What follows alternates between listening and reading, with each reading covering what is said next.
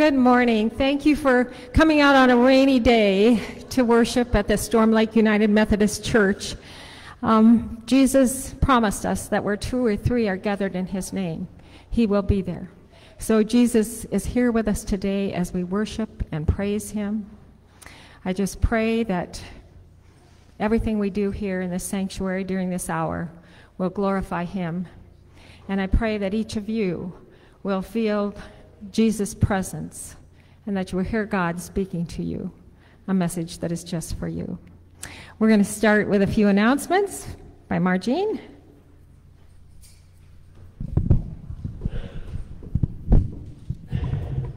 Good morning. First of all, I'd like to remind you again to sign the attendance pads at the end of each pew and pass them down. I also want to encourage you to get onto our Facebook pages and our website. The website is slumc.weebly, that's WEEBLY.com, to really keep updated on the things that are going on in the church. Also, Matt Collins, I'm going to have you stand up. Matt is in the sound booth today.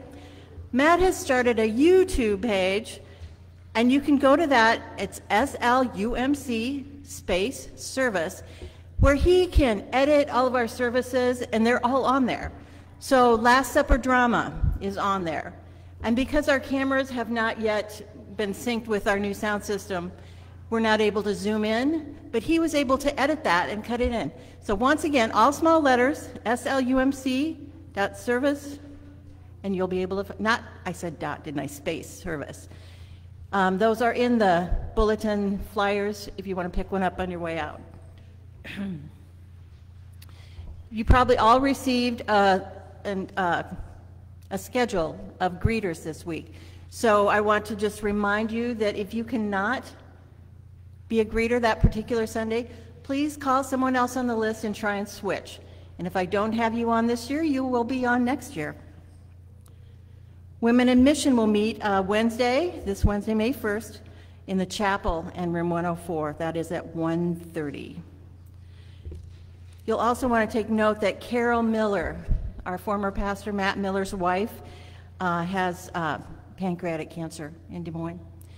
Again, you can pick up flyers in the back, and they'll have her information on there. So I know they would appreciate our prayers, letters, fun little anecdotes, anything you can think of.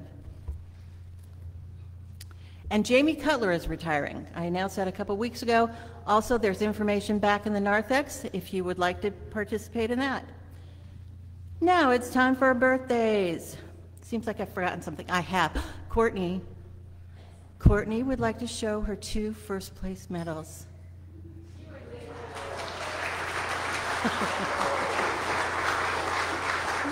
Congratulations, Courtney. Okay, birthdays are Jennifer Morrell, Drew Schwint, Jennifer Hecht, Brent Lau, Gabe Barnett, June Bryan, Kim Carver, Marie Feeblestad, Dave Skipstead, Matt Brostad, and Mike Brostad. Please join in singing Happy Birthday. Happy birthday to you. Happy birthday to you. Happy birthday, God bless you. Happy birthday to you. Now, if you would, please stand and join in singing the opening hymn, Praise to the Lord the Almighty, number 139.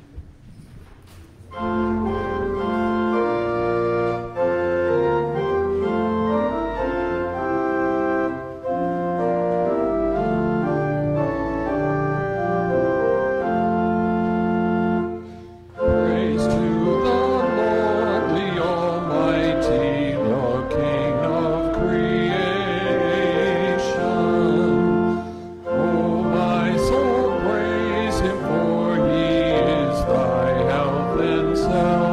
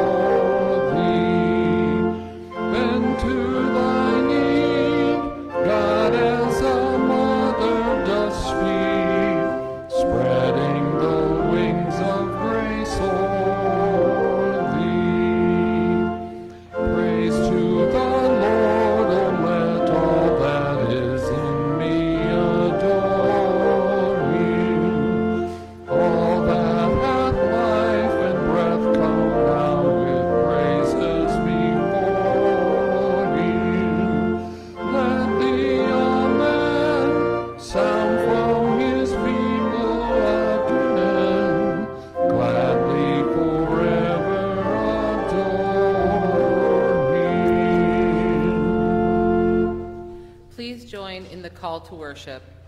Come to the vineyard of God. We seek Christ, the vine of great love. Drink from the waters of life. We live in the light of God's grace. Come to the vineyard of God. All are welcome here. Please join in the opening prayer.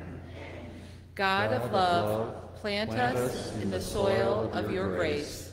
Nurture us with the strength of Christ, the vine of everlasting life. Enlighten us with the wisdom of your Spirit, which flows through us today and all days. Abide in us, that we may abide in you and live in your love. In your holy name we pray. Amen. Glory be to the Father, and to the Son, and to the Holy Ghost, as it was in the beginning, is now, and never shall be, world without end. Amen. Amen. Please join in the prayer of confession. Merciful One, you know when we are afraid to love. You know when we are too cowardly to show mercy. Remind us again that perfect love casts out such fears. Surround us and strengthen us with your perfect love, even in the face of our imperfections. Imbue us with a love so strong, with such growth towards perfection, that we may cast aside our pride and embrace the power of love. Please be seated and hear these words of assurance. Christ is the vine, we are simply the branches. If we abide in Christ, Christ's words will abide in us. Ask for whatever you wish in Christ's name, and it will be granted. In the name of Christ, you who seek forgiveness are forgiven. In the name of Christ, you who seek forgiveness are forgiven.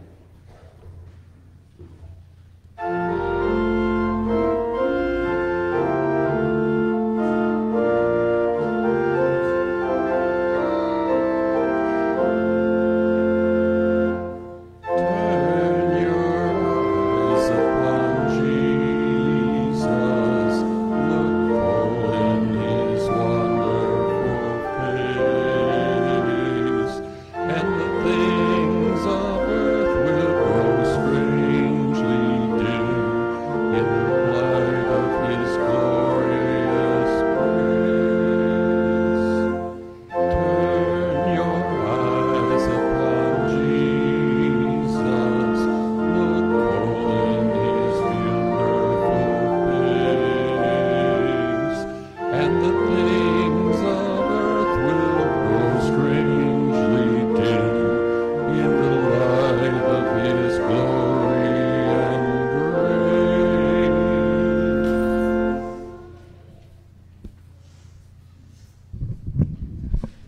We come to God in prayer with humble hearts and serious minds. Lord, I just pray that you will hear the prayers that are on our lips, that are in our minds, that are on our hearts. Lord, I want to lift to you this congregation. You know the needs of these people here, and I pray that you will meet each person at his or her point of greatest need. I want to especially pray for Pastor Kaboko as he is at this conference, Lord, and I just pray your blessing on this conference as they make some major decisions for the United Methodist Church. Lord, our church longs to serve you. We long to honor you and to give glory to your name and to be at work as the United Methodist Church in our community. So, Lord, bless this conference. Might they make wise decisions. I pray, Lord, for those who are suffering and in trouble. I want to especially lift to you Carol Miller as she battles cancer, Lord. Surround her and her family with your healing presence. Be with all those who are struggling with a physical illness. Be with those who need spiritual healing, mental healing as well. Lord, in your mercy, Hear our prayers. I pray for this the community of Storm Lake, Lord. You know the needs that are here. You know the needs are immense. I pray for people in our community who are struggling to make ends meet, for people who are going through a divorce, Lord, and struggling to meet the needs of their children as they struggle through their own insecurities, their own problems. Lord, you know the needs are immense, and I'm just praying that you will meet people where they are. Lord, in your mercy, Hear our prayers. I pray for the world, Lord, for the countries who are experiencing war, for those countries who would bring evil on others. I pray for our own country, Lord, that is seeming so divided right now. Might you find a common thread that can unite all of us. I pray for President Biden, Lord, that he might make wise decisions as we travel such a difficult road ahead. Lord, in your mercy. Hear our prayers. Thank you, Lord, for listening to our prayers, for answering our prayers, and through all the good things that happen, may you receive the praise, the honor, and the glory. In Jesus' name we pray. Amen. Amen. Now, Bob Bennett has an announcement here about our organ.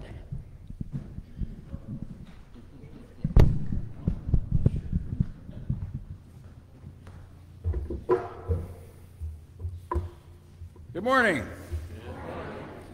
Well, I'm here to talk about the organ and present a little history. There's a number of people in this room who probably aren't as old as this organ. So I'm here to present a little history about Opus 65. Has anybody ever heard this organ referred to by name and number?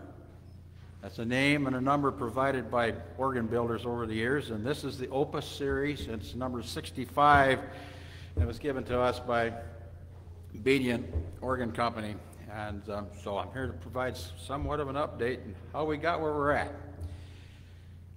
Early in the 90s, we were experiencing a persistent and recurring problems with the then current organ. And according to my notes, there were evaluations made by 10 different organ builders, including Casavant. Casavant's kind of like a Cadillac of organ builders, and they've been around many, many years, and there's a few Casavant organs in the neighborhood in Sioux City for sure. The general conclusion was that a rebuild would be as expensive as replacement. In October of 1995, a gift of $100,000 was made by Alma Davidson toward the purchase of a new organ. And I'm not sure at this point, nor then, but I think there was a time limit put on how long we had to spend that money.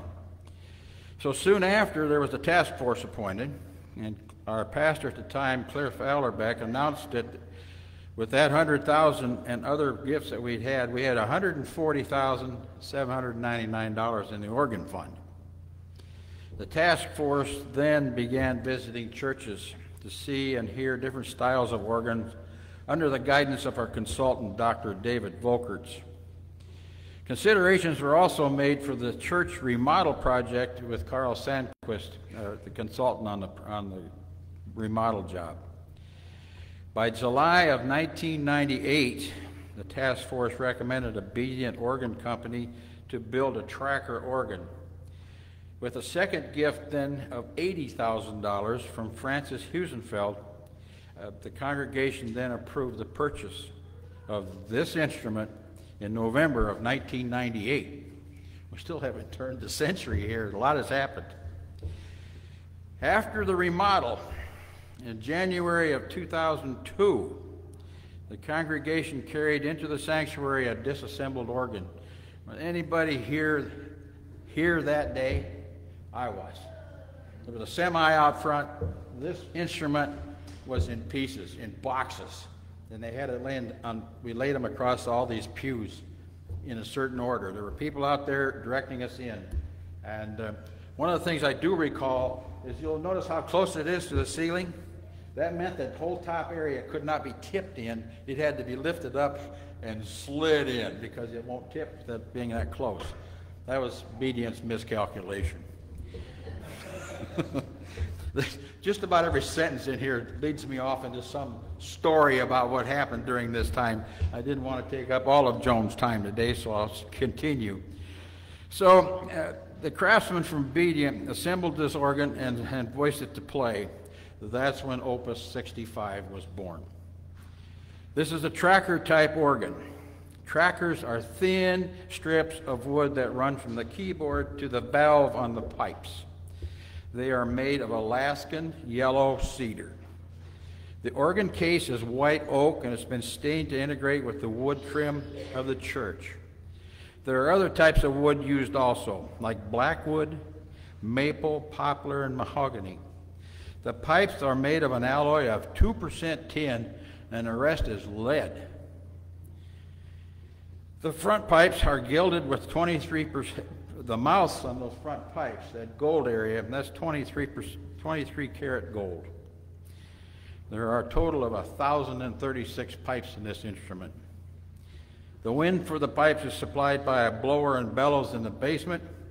There's a lot going on in this box of pipe and on the front, and it weighs 12,000 pounds. Another story some other time. Okay. On April 28th, 2002, the organ was consecrated and dedicated with a recital played by Dr. David Volkerts. Dr. David Volkerts is from Cedar Rapids, and he's quite an accomplished organist, and he led us through this entire process. We thought it was very deserving to have him play that recital. Now I'm going to ask you to step forward to 2016, September. How are we keeping up with the pictures here? Good. In 2016, we had to make some repairs to our organ. Some of the pipes, especially the ones out front, were collapsing on themselves. They were bending, they were falling down, and they had to be rehung, and it caused us to do a complete revoicing, tuning, if you will, was done. And it's not uncommon to have a pipe organ be revoiced at least partially every 15 to 20 years. So that's our organ in a nutshell. What's up? Bennett usually gets up here and has got to talk about something more than what meets the eye. Well, Opus needs a little attention. It needs some love. I want you to turn your attention to the organ, and if you get a chance, walk up and take a look after the service. But those buttons on either side of the keyboard are called stops. The one on the left is called swell, the one on the right is called the grate. We're having problems with the swell. If you'll notice that there are two stops with black tape on them. That tape is just a reminder not to pull them out. The cylinders that look like this, that they're connected to, don't work anymore. And this is one of them. I've taken it out.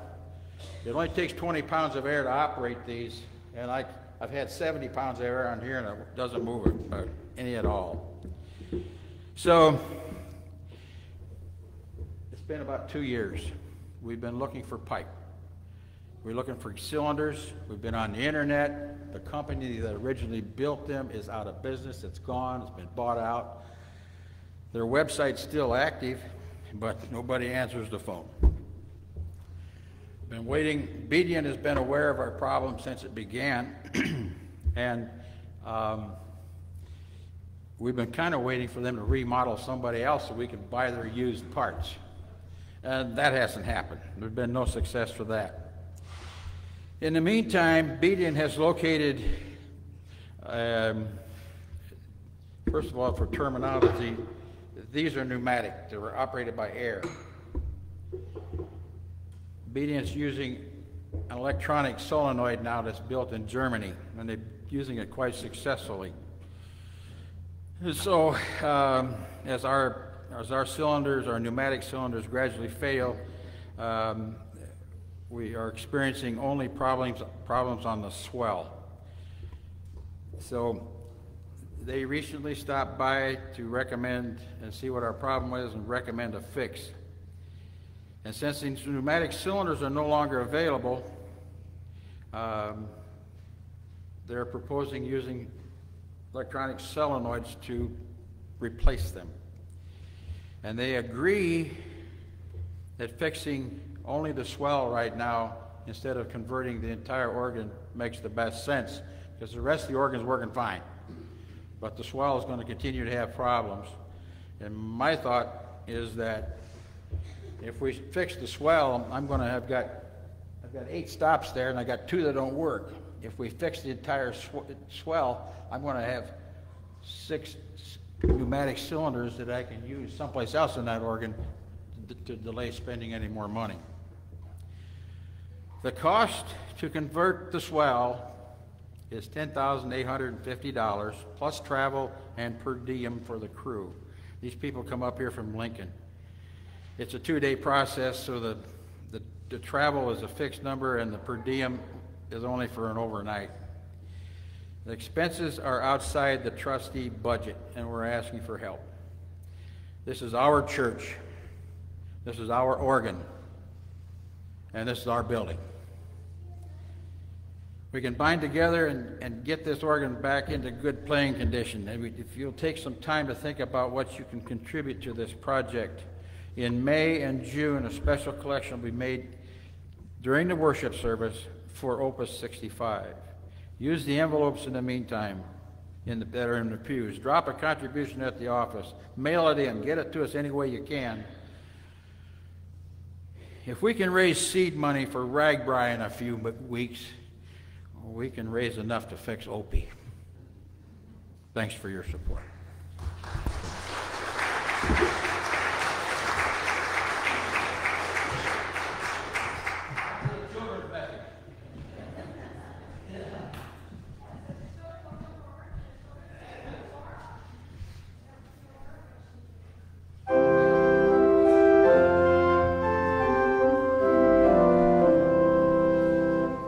Jesus loves me, this I know, for the Bible tells me so.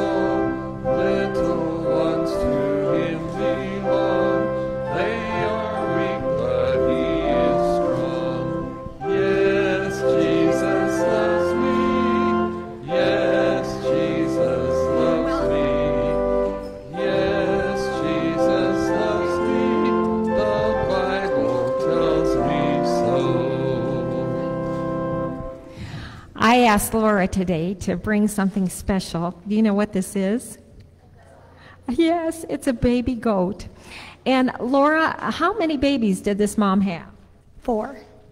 4 babies. That's unusual for a mother goat to have 4 babies. So there was a problem. What was the problem? This one was born a little small. The first 24 hours, they're supposed to be up on their feet, and he was not looking like he was going to get up. So Mom and I took him home, and now he's in the house being a bottle baby. Okay, and that means a lot of extra work for you, right? Tell me what you have to do. In the beginning, we were getting up every 2 to 3 hours and feeding him, and now it's only about 4 times a day, every 6 hours. So it's weaning down. He's about 4 weeks old now, So you must really love this little critter a lot to spend all that time and all that energy taking care of him. She had to at first get up every 2 or 3 hours to feed him.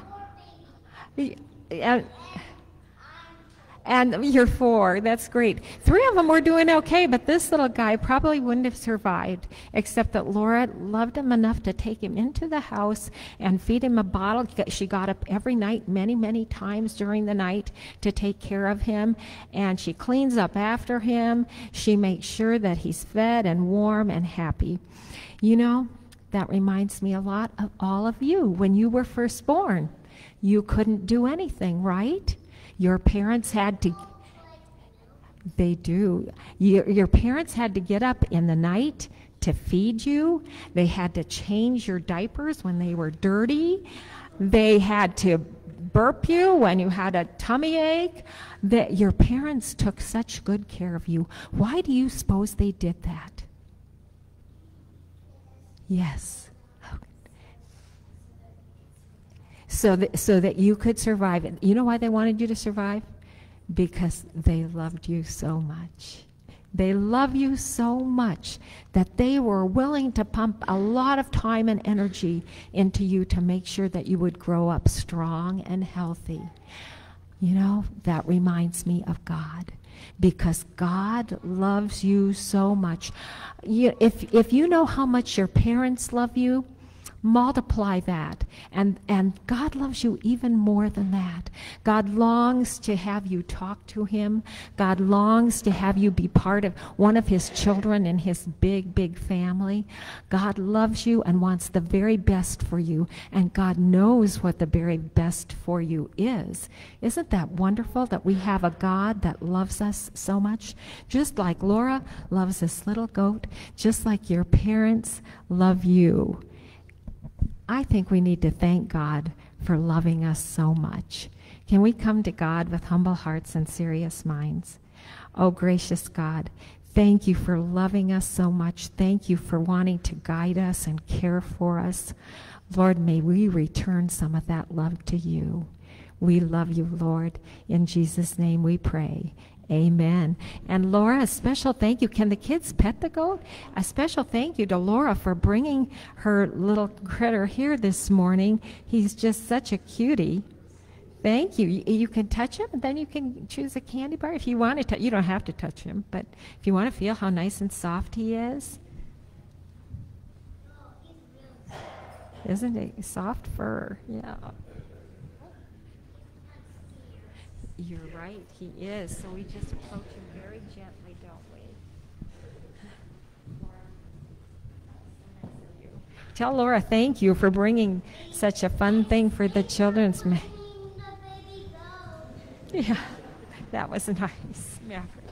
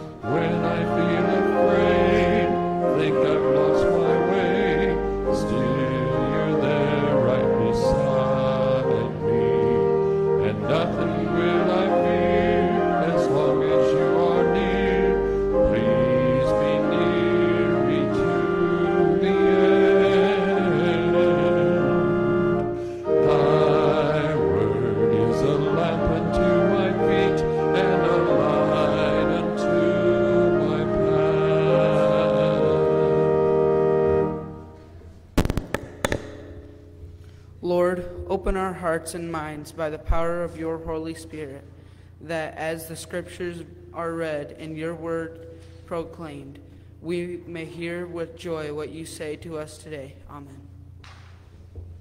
The gospel reading is from 1 John chapter 4, verse 7 through 21. Loving one another. Dear friends, let us continue to love one another, for love comes from God. Anyone who loves is a child of God and knows God. But anyone who does not love does not know God, for God is love. God showed how much he loved us by sending his one and only Son into the world so that we might have eternal life through him. This is real love, not that we loved God, but that he loved us and sent his Son as a sacrifice to take away our sins. Dear friends, since God loved us that much, we surely ought to love each other. No one has ever seen God, but if we love each other, God lives in us, and his love is brought to full expression in us. And God has given us his Spirit as proof that we live in him and he in us. Furthermore, we have seen with our own eyes and now testify that the Father sent his Son to be the Savior of the world. All who declare that Jesus is the Son of God have God living in them, and they live in God. We know how much God loves us, and we have put our trust in his love. God is love, and all who live in love live in God, and God lives in them. As we live in God, our love grows more perfect, so we will not be afraid on the day of judgment, but we can face him with confidence because we live like Jesus here in this world. Such love has no fear, because perfect love expels all fear. If we are not afraid, it is for fear of punishment, and this shows that we have not fully experienced his perfect love. We love each other because he loved us first. If someone says, "I love God," but hates a fellow believer, that person is a liar. For if we don't love people we can see, how can we love God whom we cannot see? And he has given us this command: those who love God must also love their fellow believers. Here ends the reading.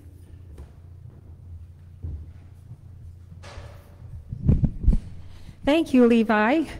You did such a nice job and such a beautiful scripture about love. We're talking about love today. God's love for us, our love for God. I have a friend, and she said, "I'm really concerned because my husband never says, 'I love you.' I know he loves me, but why doesn't he ever say, 'I love you'?" And so one day she asked him, and he said, "Well, on the day we got married, I told you I loved you, and nothing's changed." Now, are there a few husbands in the congregation that can identify with that husband? Actually, I think all of us can probably identify with the woman. We all need some affirmation about being loved. We all want to know that we are loved. We are born with this innate need to be loved and to give love. So studies show that we live happier lives, healthier lives, and longer lives if we are loved. And I think we probably spend much of our life trying to cultivate loving relationships or trying to maintain the loving relationships that we have. Love is really important. And so today, as we read this scripture about love, I want to unpack it with you. I want to think about two things. First of all, what does this scripture tell us about God? And secondly, what does that scripture tell us about ourselves, about you and I? God is defined in this scripture as a spirit, the spirit of love. In fact, the scripture says God is love. God is the very essence of love. God is a creating God. He used this love to create everything in this world. He created the birds of the sky, the fish of the sea, all the animals, and then he created mankind. And he looked at his creation and he said, "It is very good." I love this creation.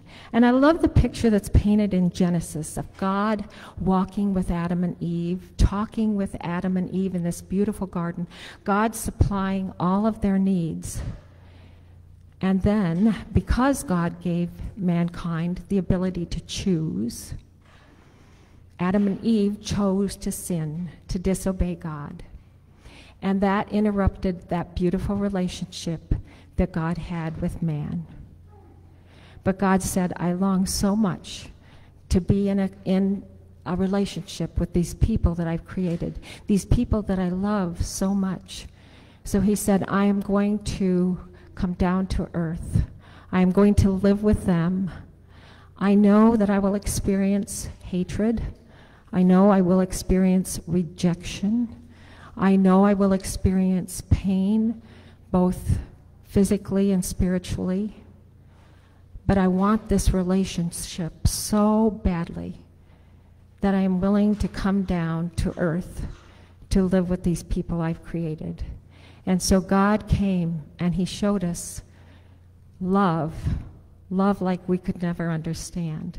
He died on the cross. He gave up his life. He suffered pain for us because he loved us so very much. When we know how much God loves us, and when we accept that love, it changes who we are. We become happier people.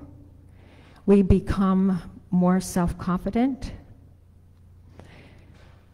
We aren't so worried about what other people think about us. We aren't so worried about failing. We're willing to branch out, to try new things, because God loves us. God loves us, and he'll hold us. And if we fail, God will be there to pick us up. And if we make mistakes, God will forgive us.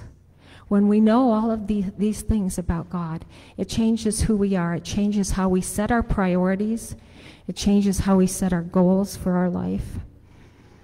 I love the scripture in Romans 5. There it is. God has shown us how much he loves us. It was while we were still sinners that Christ died for us on the cross.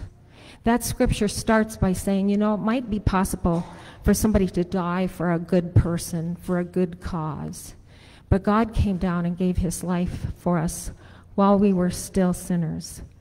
God loved us anyway. God forgives us. God wants to help you. He wants to help you become the very best you can be. So that's a beautiful thing that we learn about God from this scripture. God is love, and his love for us is so immense, we can't even begin to understand it. It was an important thing for first Christians to understand, that Jesus was God, that God loved them so much. Let's look at the second scripture here. This is Paul's prayer for the Christians at Ephesus. It comes from Ephesians chapter 3. I pray that you may have your roots and foundations in love, so that you, together with all God's people, may have the power to understand how broad and long, how high and deep is Christ's love. May you come to know his love, although it can never be fully known, and so be completely filled with the very nature of God. This is God's prayer for each one of you, that you might know how great his love is for you. When we become Christians, when we accept God's love into our lives, it changes who we are. We start to look a lot more like Jesus. God is a spirit of love. And the scripture tells us that that spirit of love can live inside of us. We can have the Spirit of God living inside of us. That's almost a difficult concept to comprehend that God lives in us, that spirit of love. He chose to live in us. So what is our response to God giving us that spirit of love? Well, we should be very grateful to God, first of all, thanking God for everything he has given us, this life, this beautiful world he's placed us in. We should be very thankful. But there's another commandment that goes with this. God commands us to reflect this love, to share this love with the world. God longs to work in us and through us to give love to everybody in this world. Well, what does that look like? First of all, let's look at John 13. This is Jesus' commandment. This is Jesus' commandment at the Last Supper, when I'm sure he felt it necessary to share the very important things, the things that he wanted the disciples to remember, the things that he wanted the disciples to act on. So could we have the other scripture? There it is. This is Jesus talking to his disciples. And now I give you a new commandment. Love one another. As I have loved you, and Jesus knew he was going to give up his life the very next day for his disciples. As I have loved you, so you must love one another. If you have love for one another, then everyone will know that you are my disciples. It's when people see God's love in our lives pouring through us out to the world that people realize we are disciples of Jesus Christ. And you know, Jesus modeled this for us. For 3 years, he modeled this love for us. Think about the love that he had. He reached out to people who were untouchable. The lepers, the blind men that sat by the city gate. He reached out to all of them. He touched them. He healed them. He healed the untouchables. Think about Jesus reaching out to the sinners. I think about the adulteress, the woman thrown at his feet, caught in the act of adultery. And he knelt down to her and he said, I don't condemn you. Go and sin no more. A God of second chances, God who says, I love you so much, I can forgive what you've done wrong, and you can start over. Jesus reached out to the social outcasts. I think of him meeting at the Samaritan woman at the well. The Samaritan woman, Jews would not even talk to Samaritans. They wouldn't be in the same room with Samaritans. They wouldn't use the same cups as Samaritans. Samaritans were total outcasts, but there's Jesus talking to this Samaritan woman. And not only did he talk to her, but he offered her life-giving water. The water I will give you will well up inside of you to eternal life. He offered her this beautiful gift, and he identified himself to her. I am the Messiah. The first person he identified himself to was a social outcast. And then he commissioned her to be the first disciple to the Samaritans. She went off and invited all of the people she knew to come back to Jesus. Do we reach out to the social outcasts? Do we reach out to the sinners? Do we reach out to the untouchables? Jesus even reached out to his enemies. I remember the Roman centurion that came to him and said, my child is sick and dying. And the Romans were the enemies of the Jews. Jews didn't like Romans. But Jesus took pity on this Roman guard and said, yes, your child is healed. What a beautiful gift to a person from the group of people that would nail him to the cross. Jesus loved the children. Let the children come to me. The disciples said, no, they're too loud. They'll get in the way. They might do inappropriate things. No. And Jesus said, bring the children to me, for to such as these belongs the kingdom of heaven. And Jesus blessed those children. Are we blessing our children? Are we reaching out to the people who really need us? Are we modeling Jesus' love to the world? Are we allowing God's love to flow through us so that we can reach others? Let's look at the next scripture, because when this love really takes hold of your life, when you're reaching out to others, there's a power There is a power in that love, a power that we cannot understand, a power that I don't think we have begun to tap into. This is the Ephesians scripture. How very great is his power at work in us who believe. This power works in us who believe. This working in us is the same as, this power working in us is the same as the mighty strength which he used when he raised Christ from death and seated him at the right side in the heavenly world.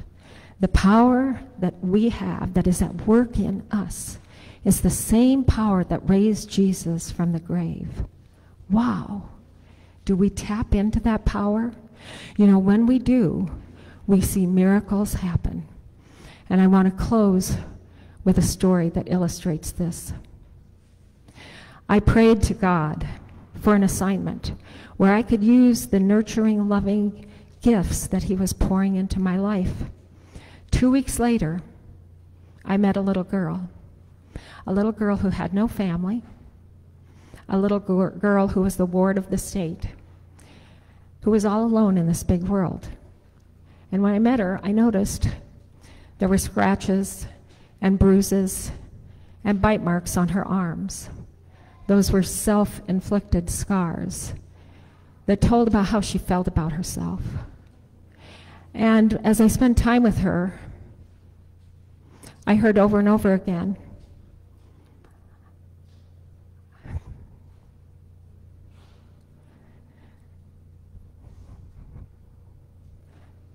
I'm so dumb. Nobody could love me.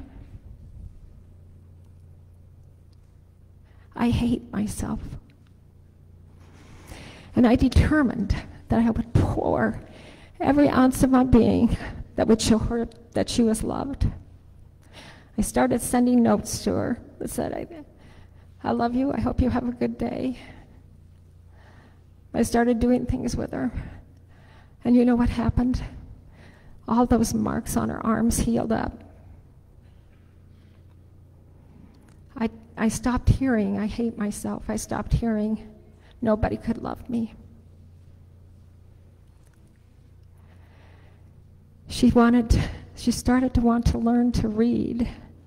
She started to want to hear stories. She wanted to try new things. She had a new self-confidence. All of this was the power of love. And it was like a miracle unfolding before my very eyes. This is the power of love, to work miracles. Jesus said, greater things than I have done you will do. We won't do them by ourselves. We will only do them as the power of love works through us to reach out. Do you know somebody that could use a little more love in their life? When I befriended this child, there was another child that needed that love, but I knew I didn't have the time or the energy to meet her needs as well. This little girl was about 12, and her mother had died about a year ago, and her father had remarried, and his new wife didn't want to have anything to do with the child, so she was sent to an institution to live, and you could see the sadness and the hollowness in her eyes. She stopped eating. She was dying spiritually, but then she stopped eating and she was dying physically. She was dying physically and spiritually, and so she was sent to another place to live. And my prayers to this day go with that child. And I just hope there was somebody who could reach out and love her, because one person loving her would change her life. Do you know somebody in your life that needs more love? Love changes the world. Love is what will conquer evil. Love will conquer hate. But we have to reach out and give it to people. And if you don't know somebody right now that you feel needs more love, I invite you to ask God for that assignment. Say, God, give me this assignment where I can love, where your love can pour through me into someone else, where I can change the world. And I can promise you, God will give you an assignment. Be careful what you ask for, because it might not be easy. But this is how we as Christians change the world, by reaching out in love. So I'm going to ask you to repeat after me this prayer, and then as the Now Singers sing, I want you to think about. I love you too.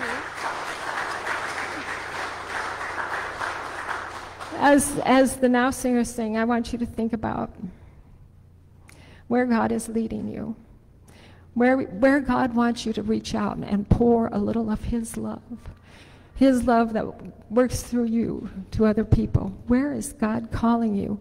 I can guarantee He has an assignment for every one of you. You are here not by accident. You are here because God has an assignment for you. So let's just start with prayer. And repeat after me. Gracious God, thank you for loving me so much.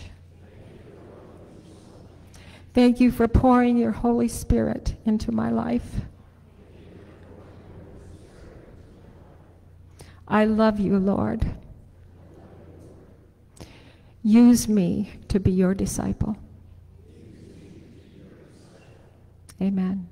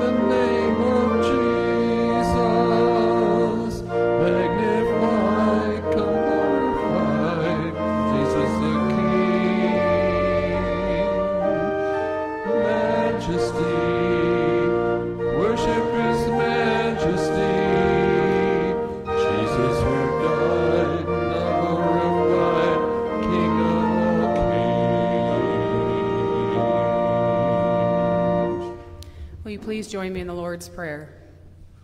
Our Father, who art in heaven, hallowed be thy name. Thy kingdom come, thy will be done, on earth as it is in heaven. Give us this day our daily bread, and forgive us our trespasses, as we forgive those who trespass against us. And lead us not into temptation, but deliver us from evil. For thine is the kingdom, and the power, and the glory forever. Amen.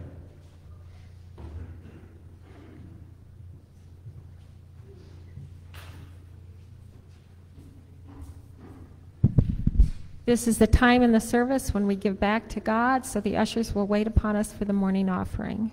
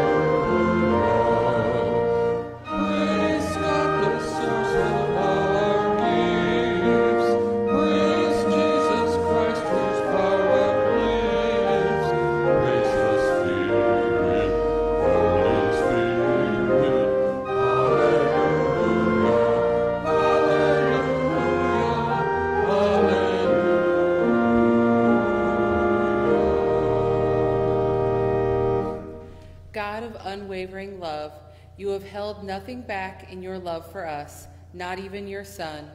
How we marvel at that kind of love, and how we long to reflect a portion of that devotion back to you. As we dedicate our offerings to you, lead us away from the tendencies to hold back and worry that there will not be enough. Help us to live as the people of love and abundance you have called us to be. In Christ we pray. Amen.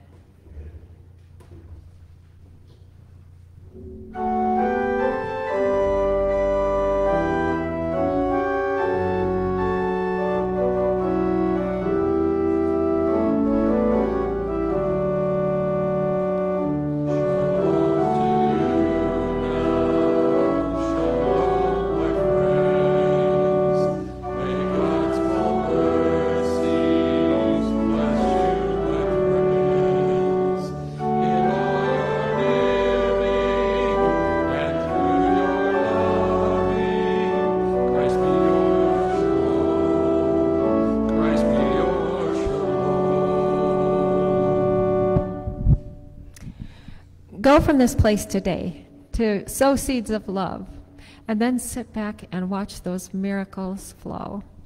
Thank you for coming today. God bless you all.